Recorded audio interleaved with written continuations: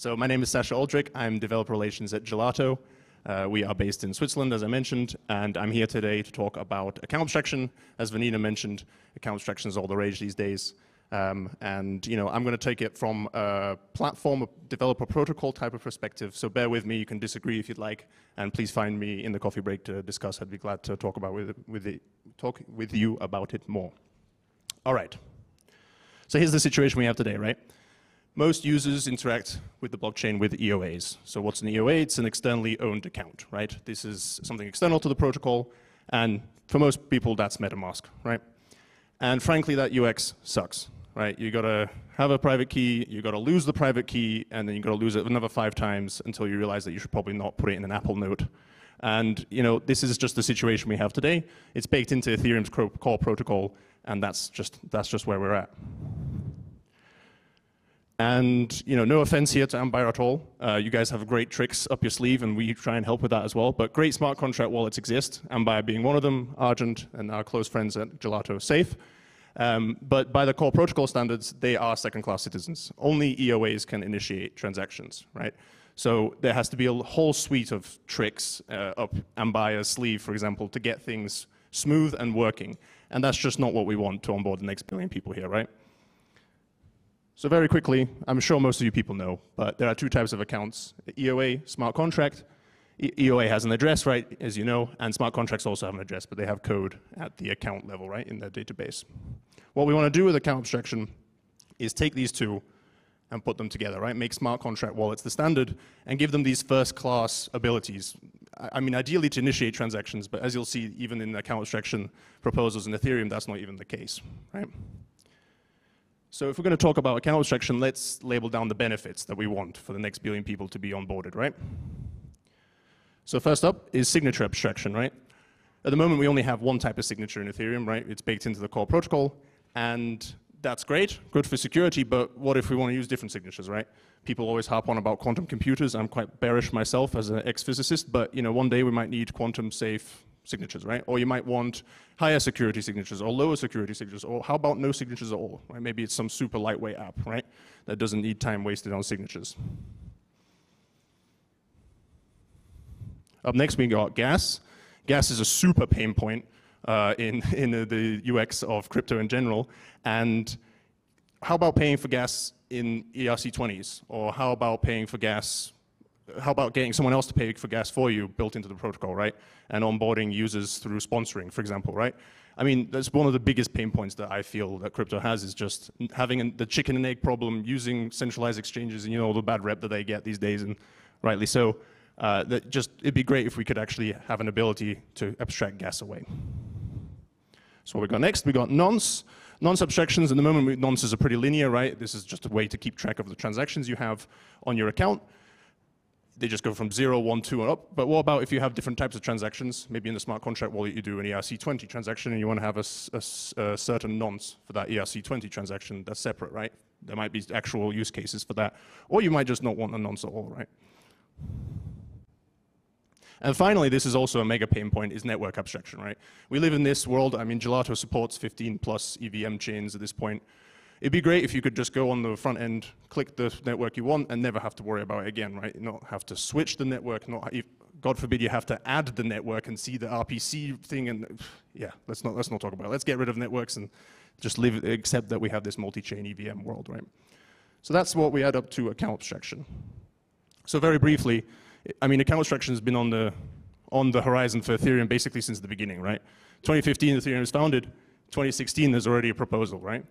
And there's many different things between 2016 and 2020, but please check out this great article. I've got it linked there below by Ismail from Argent. It has a really good, concise explainer of all of them. But there's been proposals upon proposals upon proposals, and they're all retired now, right? Because they all require core protocol changes.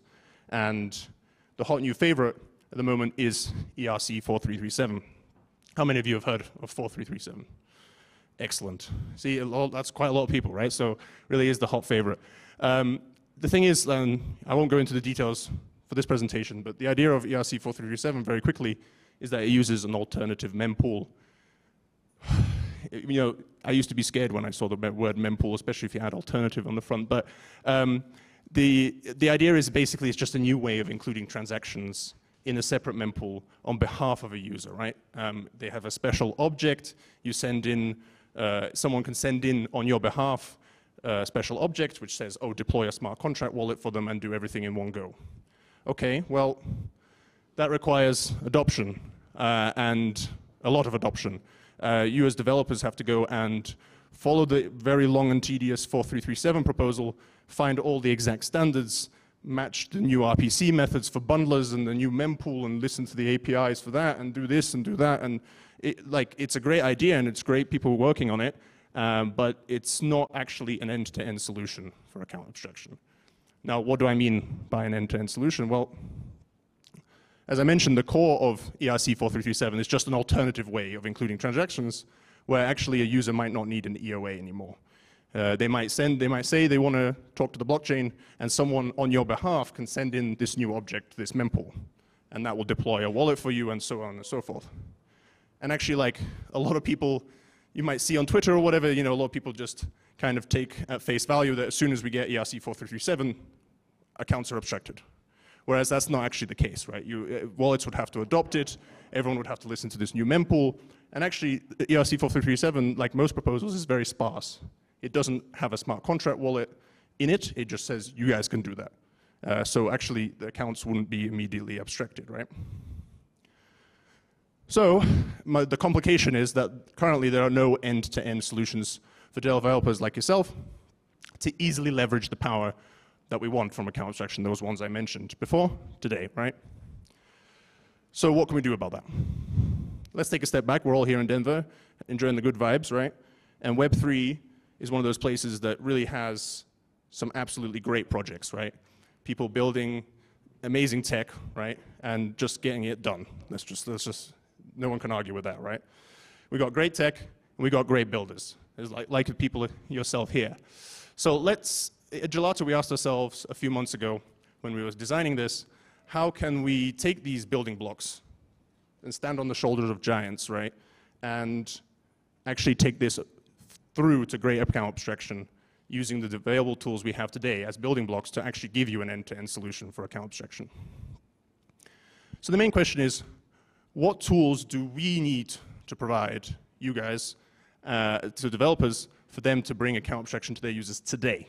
Not next year when 4337 finally goes live or whatever, or maybe it'll become like the merge and we'll wait another 7 years. But what can we do to bring it to you guys today? And to break that down, maybe we can go even one step lower. What are the needed building blocks? So, straightforwardly, what do we start with? We need a smart contract wallet for every user who wants to interact with the blockchain. That's pretty straightforward. On top of that, we need someone, because EOAs, even in 4337 land, still are the only ones who can initiate transactions, we need a third party to send and pay for transactions on behalf of each user. So if a user wants to interact with the blockchain and they send a request through, someone has to handle the gas and stuff for them. We need a way for the user to pay that person, because there's no free lunch, right? We're not just going to send your transactions and pay for your gas for you, right? We need to be able to pay the user to be able to pay in a nice way, right? Not in a top up 17 networks and then send it to some smart contract wallet. That kind of just defeats the point. And finally, we need an interface to show the user's assets. And together, when we put these together, we can maybe actually get developers account abstraction today. So on the interface part, on the bottom part, sorry. So first of all, we at Gelato are good friends with Safe, and we were founded in the co-working space with Safe. They gave us our first grant, and we decided to use Safe, but what I'm about to show you later works with any smart contract wallet. It would work with Ambire, it would work with Argent, anything. Finally, we have built a relayer. Gelato Relay has been up for almost 2 years now, and we offer some what we think are pretty cool features, but you can decide for yourself. And this will be the person to pay for, the third party to pay for the transactions. Finally, we have Gelato One Balance, which I'll explain in a little bit more detail later. But as the name suggests, very imaginative naming, but you have one balance, and you can pay for all your transactions across all chains when you talk to us. But I'll show you properly later. And finally, the interface. Well, this is where our new project, the Gasless Wallet SDK, comes in. So this here, I'll start off by just giving you the benefits first so you get that in your head. So Gasless Wallet is multi-chain out of the box, right? We support 15 plus networks. If you use the SDK, you don't have to worry about it. All you got to do is say which chain ID you need to use. It has this built-in sponsoring, which I'll show you in a moment, where you can literally just top up one balance and all 15 chains are covered with immediately. So that abstracts the networks away as well. Gelato was originally a keeper network. We're one of the original keeper networks. So automation is what we do. And so in this wallet, you can have native automation built straight into your smart contract interactions. Atomic transactions, of course, something that's also very useful, doing multiple transactions in one go. And you'll see a demo of this in a second. This is built straight in with a smart contract wallet. And finally, the last two, last but not least, are probably the most important, right? Social recovery and key rotation. And actually, if we step through this list, so Gelato Relay gives us multi-chain, One Balance gives us sponsoring, Automate gives us automation, Safe gives us the atomic transactions, and we use Web3 auth in this stack to allow for social login, which I'll show in a second. All right, as I mentioned, Gelato Relay, we got Maker, we got Connext. Recently, Renault used us for their NFT minting. We have millions of transactions in the bank and high reliability, so that kind of could hope that you guys could believe that you can trust us to relay your transactions. Most importantly, Gelato Relay handles the transaction inclusion pipeline in the background. Now, what does that mean? If you remember, 4337 is an alternative way of handling transactions, right? Well, actually, this flexibility, because you just send through a Web2 request, basically a request body saying what chain, what target address, what function you want to call, and so on. This gives you the flexibility in the backend to actually give you different options, right? So Gasless Wallet will support the alternative mempool out of the box on the first day, because what we're doing is we're doing the transaction for you. You just send us a Web2 request and we get it on chain for you. You never even have to talk to the chain. So we can support the standard mempool. We already support flashbots for MEV protection on mainnet. We can support the alternative mempool, and our API is immediately multi-chain, right? So this is all out of the box. So I mentioned One Balance. You can go to this link if you're interested. So One Balance, very nice. One Balance is a way to top up. At the moment, you top up on USDC on Polygon on a dashboard. And this way, any request you send to us to include a transaction will be deducted from that one balance. Amazing, right? So basically, any chain, Ethereum, Polygon, all the way down to like Moonbeam, there's probably like 3 users on Moonbeam, but we support it. Everything will be deducted from that one balance, right? So you don't have to worry about anything, and that gives you an ability, in case you're interested, to sponsor your users' transactions as well. So if you want to top up, and we have many customers who do this, if you want to top up One Balance with 1,000 USDC and basically just offer the call on your front end, gas is abstracted away, right? You're using a relayer, you don't have to worry about having 15 balances and so on, and that's how we end up there. Yep, so I'll show you a quick demo. And those are the links if you want to go check them out yourself. Gasless demo, gasless bid. Okay. No luck? It's always risky to do a demo, isn't it? Aha, perfect. I see, I have to look at this backwards.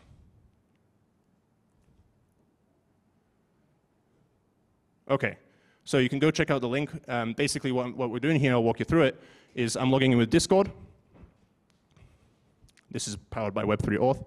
There you go, I'm logging in. This is a super simple example where basically we're interacting with a counter contract on chain. We're just incrementing a counter.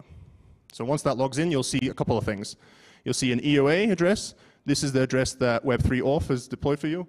I'm switching it to Base Girly, just a little flex. We're a launch partner of Base, so just, weird flex, but okay. And then we're going to have a smart wallet here, right? Notice that it says not deployed yet.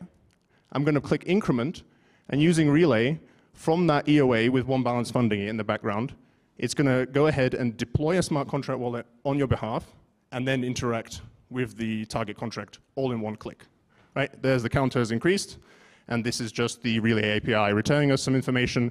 And here is the success I think I try and go in some logs and stuff, but unless anyone can read raw hex code like Vitalik, I don't think this means that much. So, all right, so how does it work? Walk through very quickly. So you saw that EOA. So Web3 auth, when you log in with an email, generates you an EOA. And you saw the social login, Google, Twitter, Discord. I don't think anyone logs in with Facebook, but knock yourself out if you still do that. And what we use is we use create2. So this is a deterministic deployment. So you remember it's one click, and it will deploy the contract for you, and then interact with the contract with the target function. Well, we need a deterministic deployment. We need to know the address of the smart contract wallet before it's deployed in order to talk through that chain. So that uses the handy create2 opcode, and that's handled by the Gasless Wallet SDK. So I've been yapping out about that for a while, but what is actually, what do you get with Gasless Wallet SDK? You can see a link in the end for the docs, but basically this is the bread and butter. Send transaction to data value, right? So the 2 is obviously the target address. The data will be the function and the arguments you want to talk to, the function selector. And value will be like message.value for your smart contract devs if you want to pay in the same transaction as well. So Gelato Relay will take this request and push it through your safe. For your safe smart contract wallet that's been handled for you. Remember, you don't have to care about it at all. You just had a social login that handles it for you. You don't have to worry about it. Of course, it's Web3 auth, so you can get your private key if you're interested in that. And it will send it over to your 2 address, right? To your 2 contract. So that is the Gasless Wallet SDK. And the question, if you remember, was how can we provide developers with account abstraction today? And the answer, it might not be Gasless Wallet SDK, but we definitely gave it a stab, you know? Basically, you can get, in one click, your users can use email or social login immediately, and immediately have a smart contract wallet deployed for them, have a way of topping up with one balance. You can do that on their behalf. You can read the docs for more information about that. And it's immediately multi-chain, immediately a contract, immediately a wallet for the user without them having to worry about it. And because smart contract wallets are great, like Ambire, you can add modules, you can add or remove features, and so that's what we think is a good attempt at answering that question. We have bounties for EthDenver, so please check out the links. Oops, my bad. There we go. We have bounties for EthDenver, so at Gasless Bounties, and hit me up in the Discord if you want to go. I'm pretty much there all the time, and you can find me around. I'm also at the mentor desk most of the times here these first few days. Basically, we have some bounties. Please feel free. This is a super alpha product. Please feel free to try and break it or incorporate it in your product, in your project. We'd be glad to help, and it would be really cool to get your feedback on it as well. So that is everything. My name is Sasha Aldrick on Telegram, Twitter, Discord. Very imaginative. I know it's my name. And yeah, thank you very much for listening, and thank you, Ambire, for inviting me today.